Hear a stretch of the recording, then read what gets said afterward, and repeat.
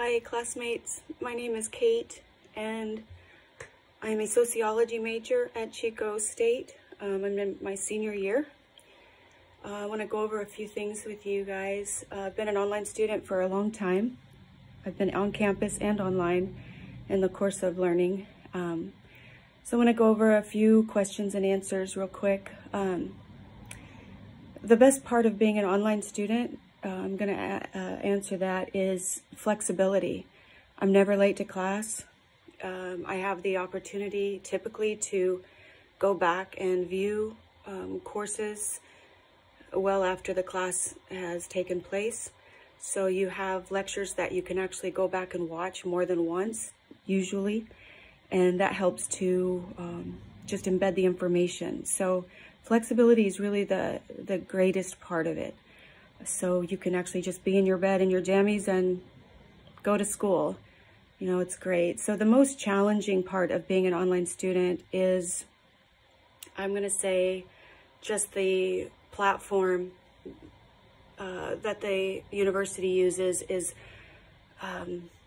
not streamlined. So you'll find that your professors will each provide the information, the assignments, the syllabus, the tests in a different way. So in order to overcome that, you need to go in first and read the syllabus. It will have all the dates for that course for that semester. So print that out, save it on your computer, however you do it, and then refer to that constantly for your dates. Some professors have it online for referral to assignment dates in a calendar format, but not all of them. So I have one professor that puts everything, for example, under welcome. So I'll click on welcome and he has everything there. I have one professor that puts assignments with a calendar, but she's the only one.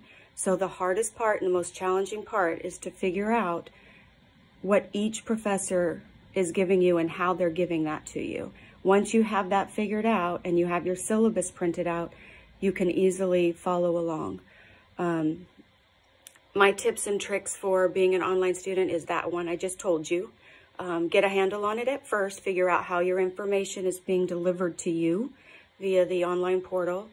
And then secondly, I use headphones a lot to not have distractions. So if the dog comes in, or if, you know, my son comes in or somebody comes in, I am not distracted. I have those headphones on. Sometimes if I wake up in the night and I can't sleep, I'll go online. It's a quiet time for me to watch the videos or read the information or get assignments turned in. And you can actually do that anytime within a, 24-hour, whatever the time frame is.